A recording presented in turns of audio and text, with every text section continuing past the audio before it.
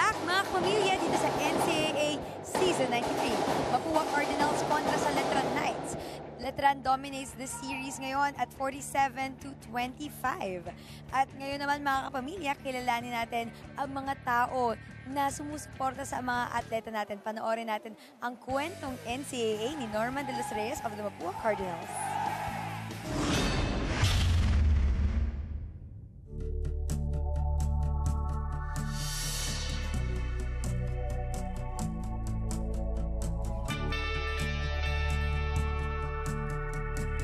Taong 1930 nang unang lumipad ang mga kulay ng Mapua University sa NCAA. At dito sa home turf ng Red and Gold nanggaling ang ilan sa mga hardcourt heroes na tinitingala ng bawat Mapuan. Dito sa balwarte ng Mapua Cardinals, makikilala natin ang dalawang ehemplo ng tunay na MVPs on and off the court. Sa likod ng mga kupunan ng Mapua, ang kanilang masisipag na staff na naniniguradong malusog ang bawat atleta. At ang namumuno sa kanilang physical therapy, ang 27-year-old PT na si Julius Magaling. 2013 nang nagsimula ang Emilio Aguinaldo College graduate bilang intern sa Mapua at mula noon, naging bahagi na siya ng Cardinal family. So nag-start ka sa Mapua 2013, 4 years na. Ano ang pinakagusto mo dito sa Mapua community? Mabait yung mga player dito, minsan makakulit, talagang makakulit. Saka parang bumabata ako dito, parang hindi ako tumatanda kasi kuya-kuya lang nila ako rito, pero pag nagte-therapy naman kami, ginagawa naman nila yung pinapagawa. Ngayong season 80, minalas ang Cardinals sa sunod-sunod na injuries, ngunit nananatiling bright spot si Julius sa kanyang pag-alaga sa mga players. Yung motivation ko dito, hindi na lang parang hindi na lang parang trabaho sa akin kung trabaho kong ginagawa. Part of the family na sila sa akin kasi sa tagal ko dito na halos ako lumaki. Ang kanyang happy-go-lucky personality ang siyang nagpahanga sa mga players at mga fans mula sa Mapua community. I think that's the heart and soul of our team because as you see, we're very short-numbered right now. So when we need the help, he's always there for us, practices and games, and he gives us his full attention. Si Kuya Jules ay napakamasayahin. Ano man ang mangyari, meron mang grabing injury isang player na gagawa niyang palakasin ito sa kanyang espiritu, pinapasaya niya at tinutulungan niya ng mabuti. So ganoon ang Mapuan, kahit ano man na mangyari, masaya pa rin tayo, lumalaban hanggang sa huli. Hindi man madali ang kanyang trabaho bilang solo PT ng buong team, patuloy na hinaharap ni Julius ang bawat pangangailangan ng kanyang ikalawang pamilya. Siyempre yung team namin umangat pa, saka makakarating kami dun sa finals, championship. In coming years, magawa namin. Saka umangat pa yung performance namin. Hindi ganun kaganda ngayon, pero in the coming years, alam ko naman tataas yun. Yun yung pinakapangarap ko. Umangat pa sila lahat. Bawat karera ng basketballista ay nagsisimula sa training. At para sa men's basketball team, hindi kumpleto ang kanilang practice pag wala si Kuya Roel Lopez, ang dakilang ballboy ng Mapua Cardinals. Kwento mo naman sa amin, paano ba nagsimula ang iyong buhay bilang isang ballboy/utility man? Nagsimula ako 1997 kay Coach Koy Banal. Noong time na yon, taga-abot lang ako ng tubig kasi katulong-tulong lang kahit walang sahod. Si Coach Chito, nakilala ko yun noong time na yon, assistant siya ni Koy Banal. May nag-alok kay Coach na mag-coach sa eskwelahan, hindi naman niya sinabi kung ano. Yun, niyaya niya ako, gusto ko ba sumama, sabi ko, si Coach, kahit mababala yung sahod, okay lang, para matulungan lang kita. Noong time na yun, sinabi niya sa akin na Mapua palang pupuntahan namin. Ano yung mga bagay na natutunan mo throughout the 8 years na nandito ka sa Mapua? Natutunan ko na sarili ko, maging makisama sa tao. Natutunan ko makihalubilo sa ibang tao din na kahit na minsan mo lang makita sila sa buhay mo. Masaya rin dito, lalo nung panahon namin kay Coachito, sobrang saya. Mula 2009, nanirahan na si Roel sa school dorm at nagsisilbing tatay sa bawat player na dumaan sa mga silid ng Mapua. Ang utang na loob ko siguro, yung pinatira nila ako dito. Ako ang ginawa nilang tatay sa mga player, pangalawang tatay. Taga-bantay, taga-alalay. Ang kanyang dedikasyon sa pag-alalay sa bawat Cardinal, maging sa labas ng court, ay isang tunay na Mapuan quality na ipapasa niya sa bawat estudyante. Nagpapakita ng isang pagiging Mapuan sa pagiging hardworking niya, sa pagiging determined niya to help without expecting anything in return. Sa Mapua naman, salamat din dahil sa tagal ng panahon din, tumagal din ako dito. Hayaan nyo, ibibigay ko ang best ko, ibibigay ko lahat, tulong ko. Para kay Roel at Julius Magaling, ang pagbibigay serbisyo sa Mapua ang tanging paraan ng magbalik sa tahanan na nagbigay sa kanya ng second home. Ang magkaisa sa karera tungo sa isang kampyonato. Yan ang taon-taong pangarap ng bawat Mapua Cardinal na binubuo ng bawat miyembro ng kanilang komunidad. Mula sa mga team captains at King Cardinals hanggang sa mga heroes behind the scenes tulad ni Kuya Julius at Kuya Roel, hindi uurong ang Mapua Cardinals sa anumang hamon sa loob at labas ng court.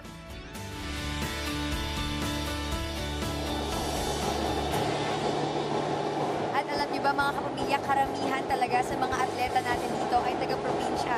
Kaya nga kayo naman laki ng kwento na yun ang mga tumatayong father figure sa kanila. At nakakatuwa naman dahil sila pa ang mas natutuwa kapag nanalo ang kanilang team. At ngayon, balik tayo sa ating question of the day. Inaantay lang na ni Andre at ni Mix ang sagot nyo over Twitter.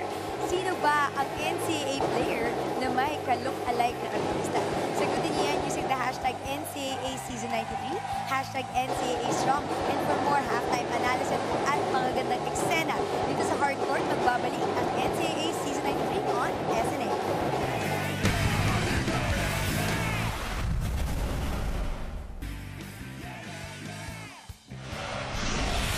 Tayo po yung nagbabalik sa loob ng Philoil Flying V Center. Stood ng San Juan for the halftime break for third game this Friday.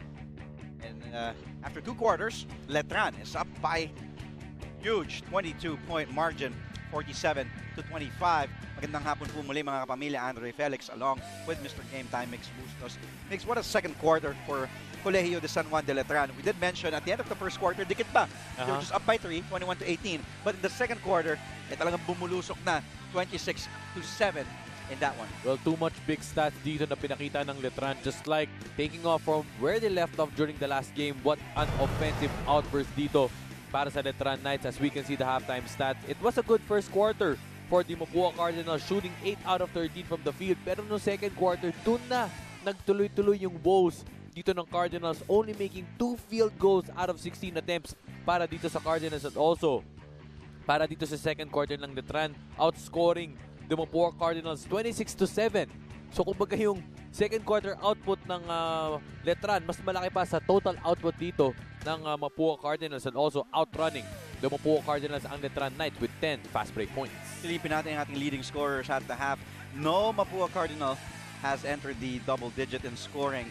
As for Letran, dalawa, nanguna dyan. Si Stingray, Ray ng Batak, 17 puntos para naman kay Bong Quinto, 11 puntos. In that second quarter alone, ng Batak outscored Mapua by his lonesome 11-7 in that second period. Mix a few, not few adjustments, but in your opinion, what does Mapua have to do? I know they're shortened here, 9 men only. For Coach Atoy ko, ano bang kailangan gawin ng Mapua dito? Well, they just have to make those stops, especially towards the paint. Kasi hindi naman masyado tumitira sa 3 points dito ang Letran Knights. They just have to be able to guard that interior part of the painted area. And for them, that is one big step to control Letran's offense.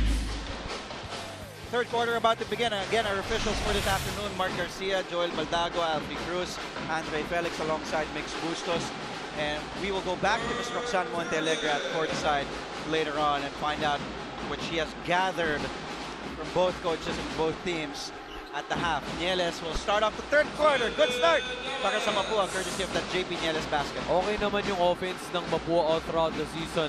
Pero I think if you combine Mapua's offense, like let's say for CSB's defense, they will be a hard team to stop.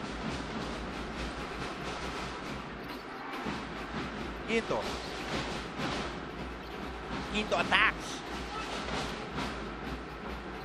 Ball secured there by Raf Flores. Ang 5 para kay Coach Atoy ko to begin the third. Nieles, Raf Flores, Pelayo, Aguirre, and Victoria. Inihingi ni Nieles. thought about taking the 3. Elayo, Graf Flores. Wow, and what a jumper there. Inside 3-point arc. Graf Flores, good start para dito sa Cardinals, Mix. Good start, just like the first quarter. Sustainability is key for the Cardinals. Kedaran now to Quinto. Quinto wanting to go to Balagasay. Oh, nice move by Victoria. And 3 baskets already by Mapua to start the third period. And 6 unanswered points dito para sa Letran. And napilitan si Coach Jeff Napa to send Jeric Balanza to the scorer's table. He'll come in the next dead ball. Nambatak attacks, and Letran has really gone cold. Coach Jeff Napa, he has to be careful. He's contesting, sabi niya, parang na-foul si Nambatak doon. Nieles! And Letran wasn't able to secure the ball. Mapua, like what you said, 6 unanswered points. 6-0 run to start this third period. Kedaran goes back to the bench. So a taller lineup para sa Letran. Similar to how they started this game. Balanza coming in for Gedaria. Here's Nieles. 4 baskets para sa Mapua. They have chipped this once 22-point lead. Now down to 14. Credit that baseline inbound play. 2 screens, staggered screens set for JP Nieles. Open jump shot. Letran hasn't converted the field goal to begin the third period.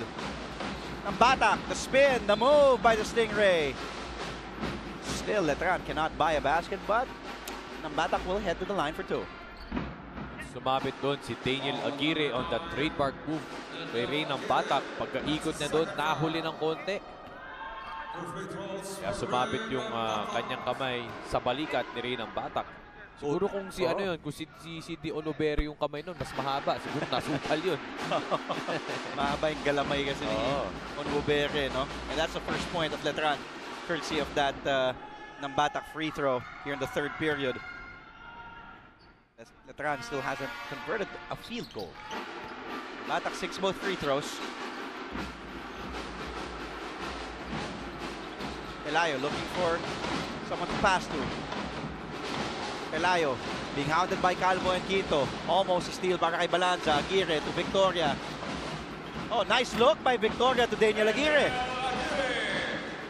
I don't know what Coach Atoyko told the Cardinals inside their dugout, but it seemed to work and motivate his boys to be aggressive here in the third period, Migs.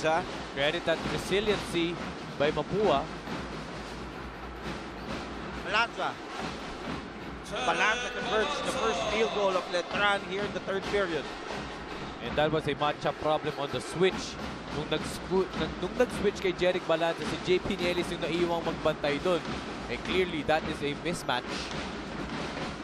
Elayo calling the play. Graf Flores up top against Balagasay. Graf Flores looking for some movement from his teammates. Graf Flores wanting to go to Pelayo. 5 to shoot. Nasundot ni Balagasay. 3 to shoot. Pelayo has to fire. Pelayo does. Here's Nambatak now on the other side. They go down to Bong Quinto. Nieles. Foul given up by Jeric Balanza. In the meantime, balikan natin si Roxanne. If there is somebody beaming with positivity from the Mapua Cardinals, that would be no other than JP Nieles. Sabi nga niya, marahil kinapos sila sa mga nakaraang laban nila. Pero if there's no way to go through it, dahil dipilit ang team nila, there's always a way around it. Kaya nga naman daw puspus na ang training nila sa endurance at re-remind din niya ang kanyang team na napakagandang opportunity na mabigyan ka ng maraming playing time. Kaya nga sabi niya, we have to forget our mistakes and move forward. At sabi pa nga ni Coach Ato yung karagdagan dito, we all have to go back to basics. Learn that dapat sa depensa kayo magpo-focus, hindi sa opensa. You have to, of course, lessen your turnovers, challenge the threes, and think big. This is your time to shine, sabi ni Coach Atoy ko.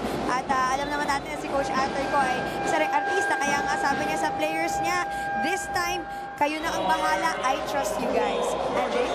Maraming salamat, Roxanne. Coach Atoy does call a timeout. There's JP Nieles sparking this Mapua comeback. Though they're still down by 16. Be right back.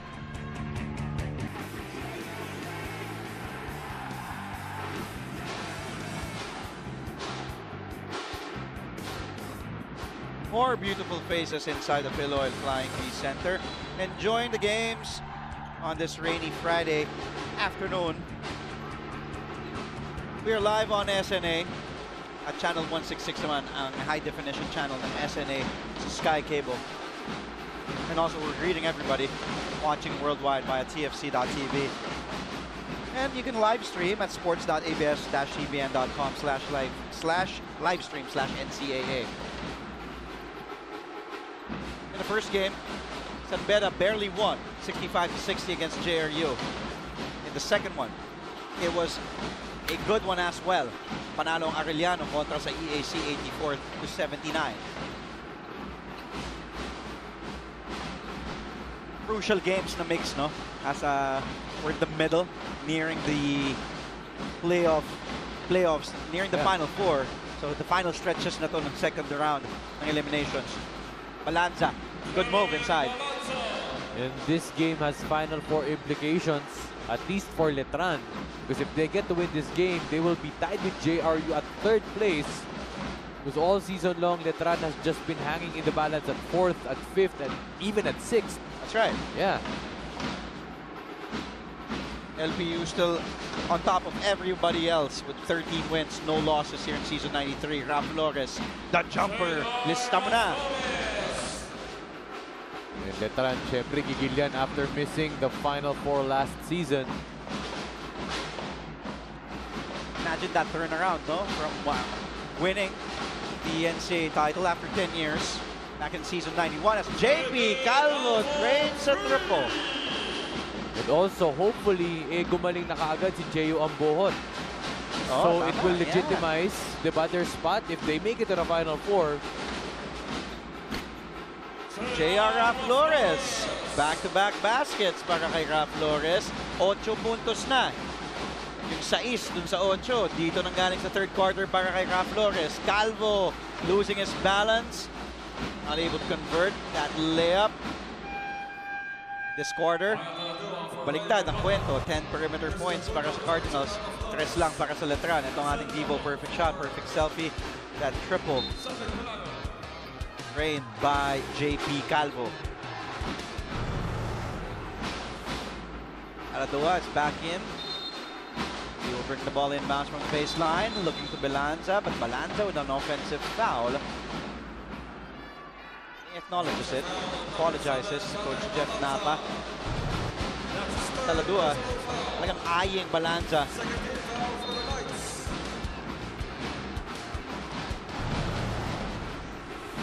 Nahihirapan ni inbound ni bola, and they do here's Gabo being harassed by Balanza off to Nieles.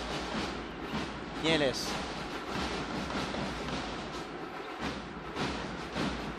Off to Raf Flores. Raf Flores has the hot hand, but he misses that time around. Under 4 minutes remaining. Calvo, another three. In and out for JP Calvo.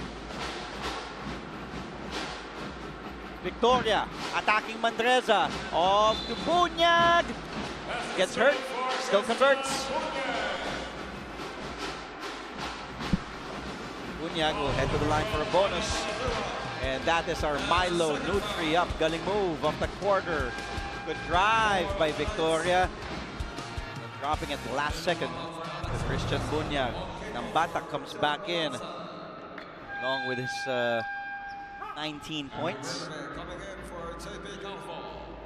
Also coming in for Letran for the first time is Maui Bernabe. Jeff Napa has 3 point guards in his rotation. Of course, there's JP Calvo, Tommy Orgadaria, and Maui Bernabe. Well, perhaps Coach Jeff Napa wants to match the speed and the quickness of Mapua. Kaya tatlong guardia pinasok na dito. Taladua, nice move! Jeremiah Taladua, count the basket plus the foul. Talads will head to the line for a bonus. A great find by Ray Nambatak with that handoff. The help defense failing to get there on time is Christian Bunyag. That was open lane with that reverse by Jeremiah Taladua. Taladua used to play for the LPU Pirates. Had to sit out 1 year for residency purposes last year. He's happy to be with Letran. Ika nga ni Mikey Reyes, tumawid lang. Nasa Intramuros lang ang LPU. Nangapit bahay lang. Victoria, pinilit ang tira, bagsak siya sa sahig. Quinto, ahead to Taladua. But the yellow shirts already set up their defense. Here's Talads, looking to Nambatak. Nambatak, trap, kicking out to Taladua. Now Quinto has it with 10 to shoot. Quinto goes close, the jumper, pull up, wala. Gabo, attacking the interior defense of the Knights. Gets fouled. Will head to the line for 2, and the foul will be called on Maui Bernabe. Foul number 11, Maui Bernabe. Timeout, Letran Knights. If Napa wants to talk things over with 2:32 remaining, they're still up here, 59-41.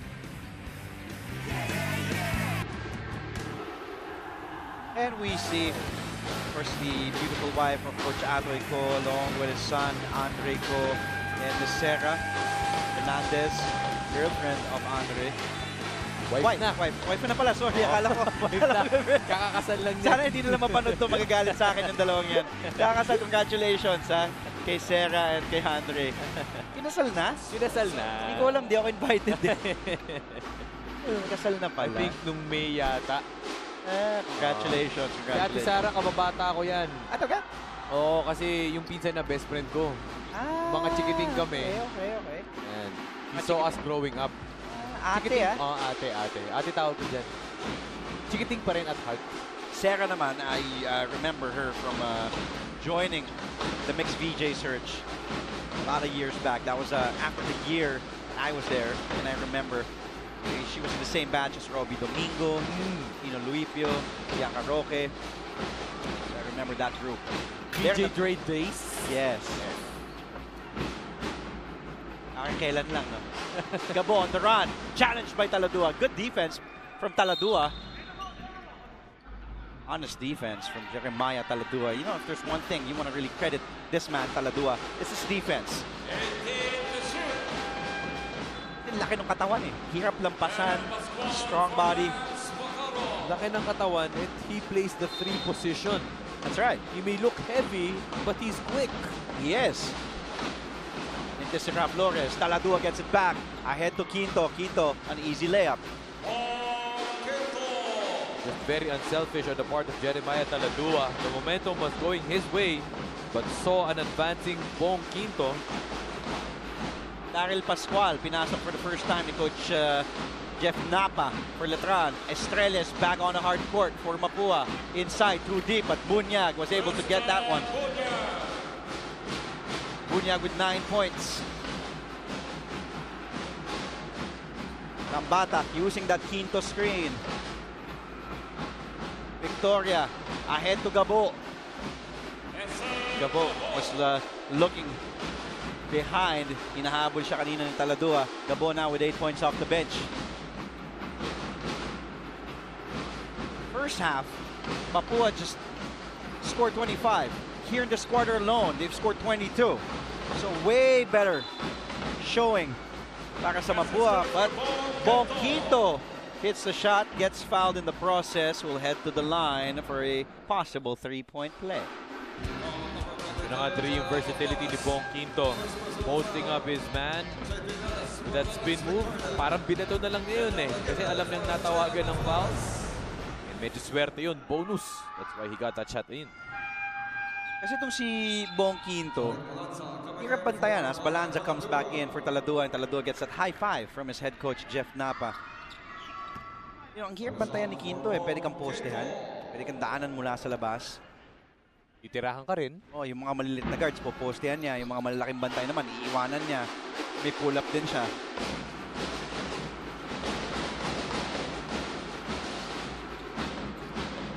Cabo off to Estrella. Ahead to Nieles. Nieles against Bernabe. Ilalabas muna ni Nieles kay Estrella. Estrella had to run after the ball. Oh, tiptoeing with 1 foot. Estrella attacks, gets fouled. What a play from Andoy Estrella. Hinihingin ng double dribble ni Jeric Balanza. Tingnan natin dito, ha.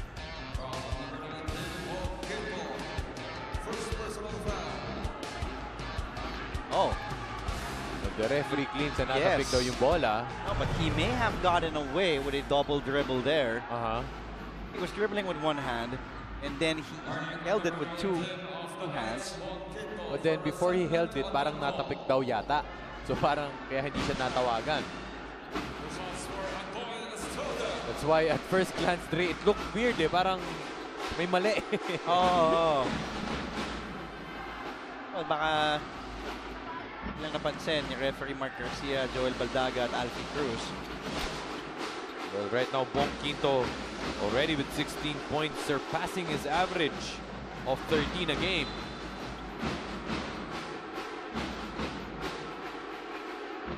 Ginanahan ng Mapua dito sa third quarter. After just scoring 23 points in that first half. Nice move by Australia, pero di nga lang nakakonvert. Oh! Almost. Not quite para kay Bunyag, but tutungo siya sa linya for two. Foul called on Daryl Pascual.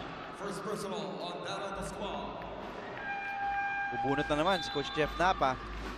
He will insert for the first time Christian Pamulaklakid. Then si Daryl Pascual will get a few words from the coaching staff.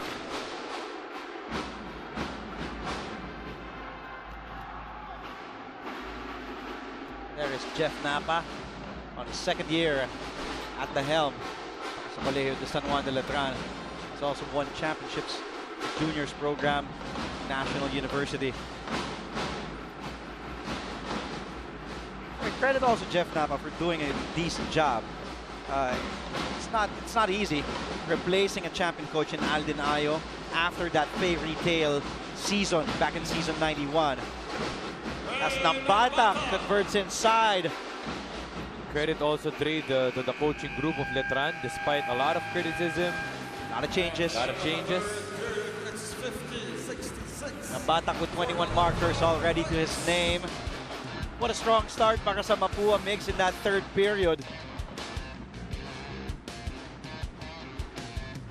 It was a 25-19 in favor of the Cardinals. Kaya na ibaba nila ang kalamangan dito. In the first half, they just scored 25. But here, in the third period alone, also scored 25. They're still down by 16 points. Ang huli at pang-apat na quarter sa aming pagbabalik. Ito po ang inyong NCAA on SNA.